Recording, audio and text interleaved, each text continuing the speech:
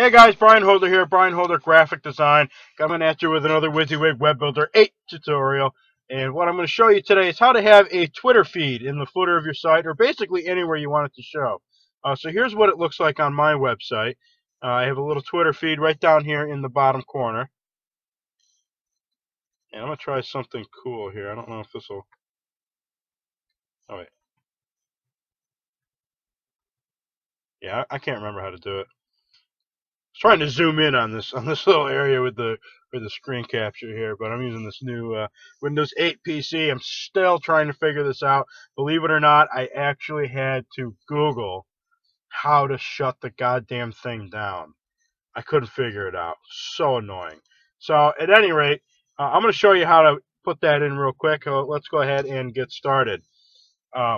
Basically, it's pretty simple. What I'm using here is the newsfeed ticker. And what I don't know is this may be an extension. I'm not exactly certain.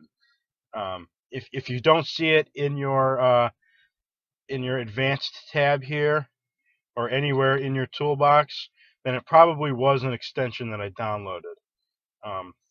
So to use an extension, for those who are not familiar with this, hold on a second here. I'm trying to shrink this toolbox.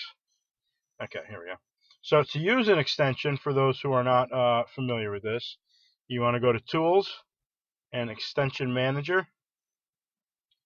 And here's a little disclaimer: extensions are made as available extras, blah, blah, blah. They're not made by Pablo for the most part.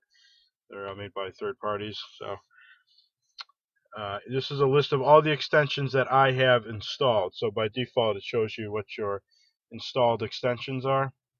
And if you click on Online Gallery, it'll tell you if you want to receive the most recent list. You need to be connected to the internet for that. And we're waiting for that to download.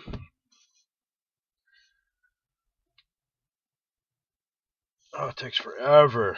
Come on. I got the slowest internet here. I'm sorry about this. Alright, so it looks like I'm not getting it. But that's fine, because that doesn't really matter. This is a tutorial about this. So, at any rate, we're using the news ticker feeder. And so once you drag that out, you're going to have a few options. In your data source, you can use an RSS feed. You can import Flickr photos if you have a Flickr account, a MySpace blog. Odds are you don't have a MySpace blog. I don't think anybody does. And you can also import your Twitter feed. So I choose Twitter, and it's really as simple as just setting a few defaults here. So you can have a continuous scroll, so it scrolls kind of like the credits at the end of a movie. A slideshow, which is what I use, so it shows you one thing, then another thing, then another thing. You can paginate it so that way it shows something and has little buttons at the bottom. You can kind of scroll through different pages, or you can have like a news ticker type scenario. So I always choose slideshow. I like that the best. You can choose how many tweets to display at one time. For it to load in, I choose 5 because most people aren't going to even read one. How long you want that tweet to appear for. So I let it appear for 8 seconds. You can choose what direction or how it transitions. So yeah, I usually use a fade, but for this I use slide down. I like that the most. How long that transition takes.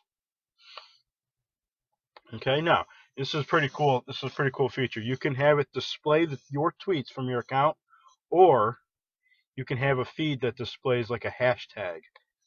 So if you do a search query of all accounts, you can put in like a hashtag there, and it'll display anything that's coming through that hashtag. That's pretty cool. And then you have some style options.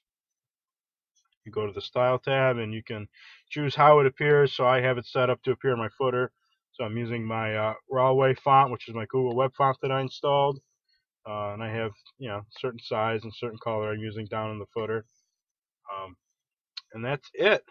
It's pretty simple little tool. You can use it for a lot of things besides Twitter. Like I said, you can import Flickr photos, which once I start doing my portfolio, I have a portfolio, but I just haven't got a chance to put it into my WYSIWYG site yet. There's a very good chance that I may consider just importing Flickr photos instead of trying to upload them to the site. I think that'll help out a lot with A, my bandwidth, B, my file storage on my site. I won't have to eat up as much space. So if I do that, I'll do a tutorial on using Flickr photos and import Flickr photos into your pages. So this was that tutorial. If you like this tutorial, please give it a thumbs up. Makes me want to do more of these for you.